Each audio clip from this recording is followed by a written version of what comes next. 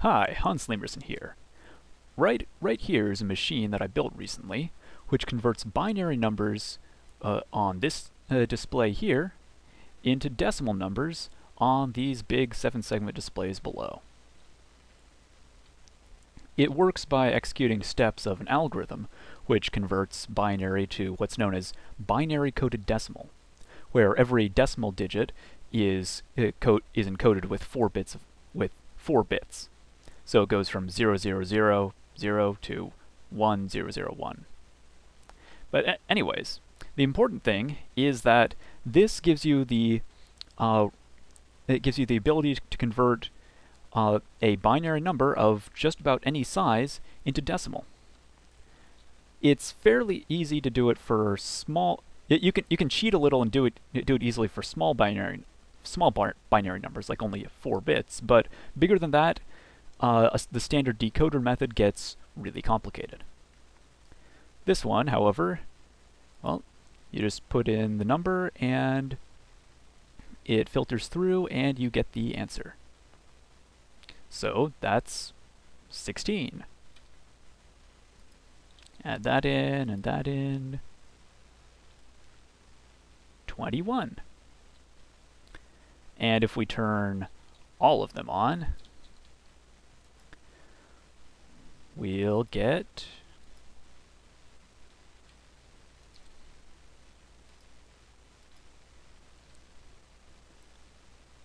it's processing a little. There we go.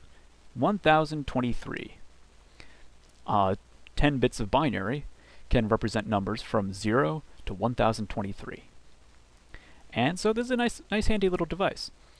Well, little. It's not all that little. The meat of it, the stuff that actually performs the algorithm, is just these stacks over here. It's just a repeating unit like this, which takes 4 bits of input, and then selects from 9 different lines to give you a 4-bit output. It takes an input, gives an output.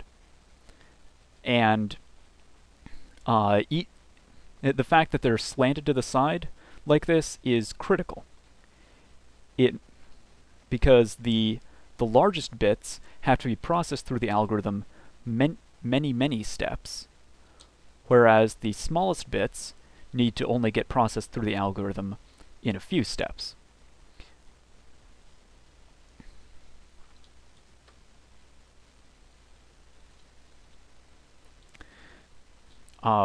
Over here, this is just wiring to connect it to a compact display, because having something every 3 blocks, it's a little hard to control. Now, I've actually had some practical use with this, because it's not always obvious how to convert, or how to figure out how to represent a decimal number in binary. So I can just, if I get stuck and want to figure out how to represent 833 in binary, well, okay, no, too low.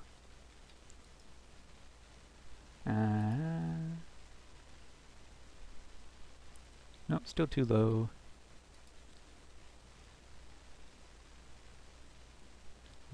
Nope, too high.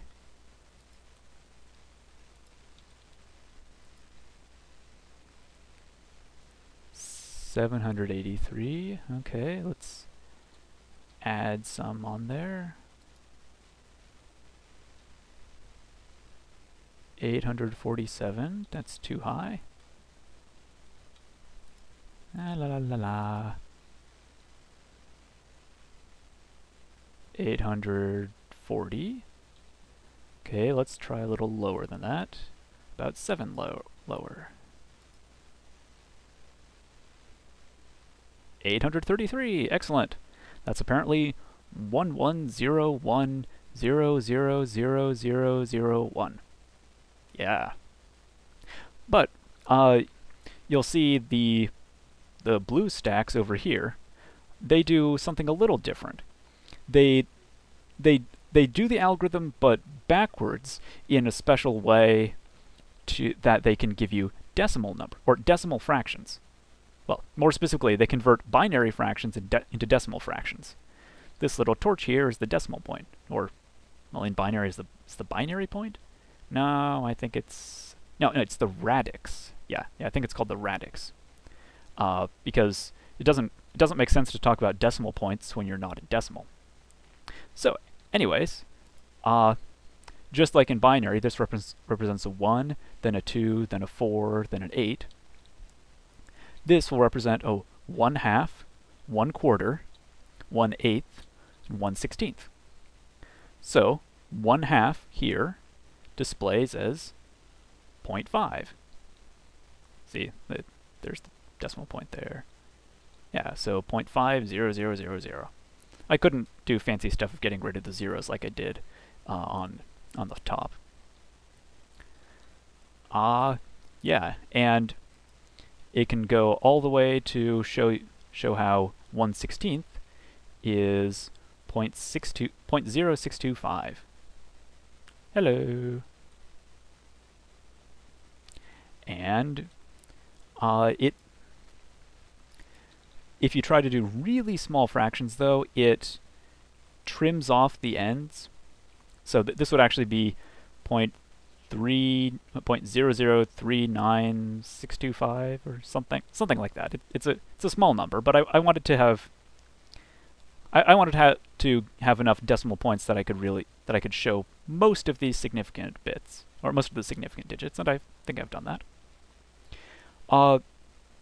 So this would be useful if I were making a computer that was going to do fixed point math. So a portion of the bits would represent the big numbers, and a portion of the bits would represent the fractions.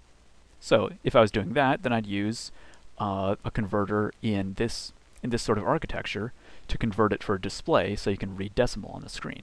Down here are the 7-segment encoders, which take the 4 bits of the binary coded decimal, which is represented in 4-bit groupings here.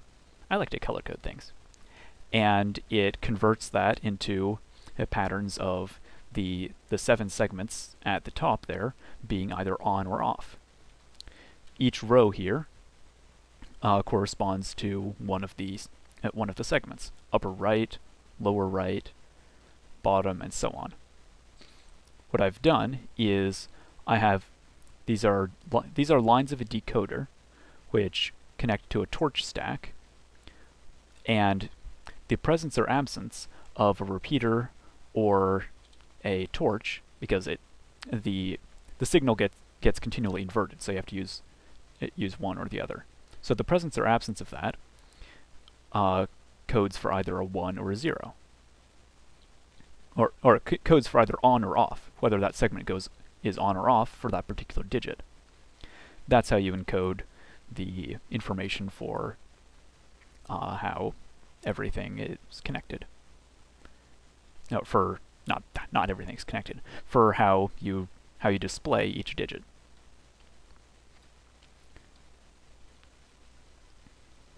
You can see that the number 8 is being displayed right now, and well, that torch stack is lit up, or it's sending out 1s.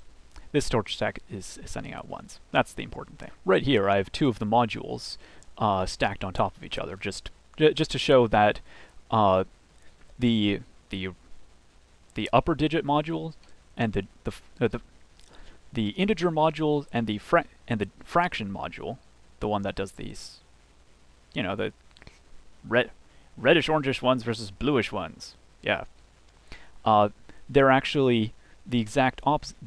They do the inverse function of each other. So if you put any signal that goes through both, or it just undoes the changes, or they both undo, they perfectly counteract the changes that the other one does. And it works, it's just a decoder that selects lines, and the torches will code for where there's a 1 on the output of the line being selected. The algorithm works by repeatedly checking a group of 4 digits, or a group of 4 bits, and seeing if the value is 5 or greater. If it's 5 or greater. If the value is 5, 6, 7, 8, or 9 or more, actually it never ends up being more. But if the value is 5 or greater, then the output is a number that's 3 more. So this converts the number 5. This will convert the number 5.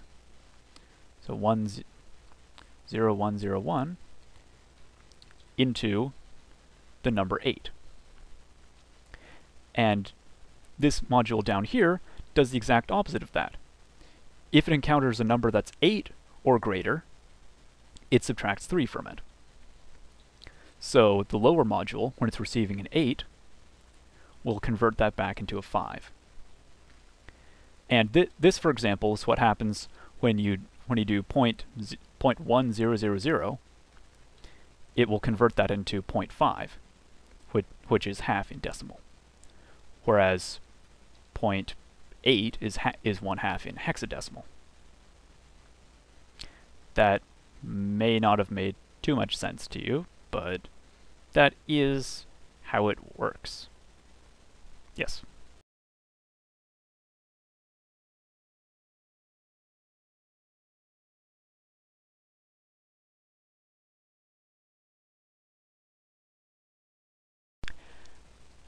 Hi, Hans Liemerson here.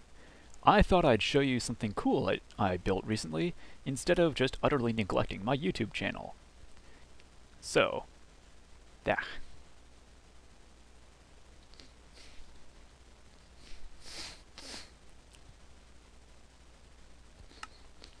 Hi, Hans Liemerson here. I thought I'd show you something cool I built recently. This is a device which automatically converts binary numbers into decimal. Now, there's the term binary to decimal converter, or binary to decimal decoder, has been used a lot for things that are just decoders and don't actually produce decimal numbers. It's not a decimal number unless it's actually in base 10. And this will do, and these devices here with the slanty stacks of modules, they perform steps of an algorithm which converts binary into decimal.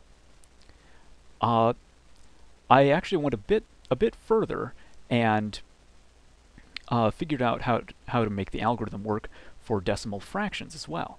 So you can see what I have down here. It's displaying 6.2851.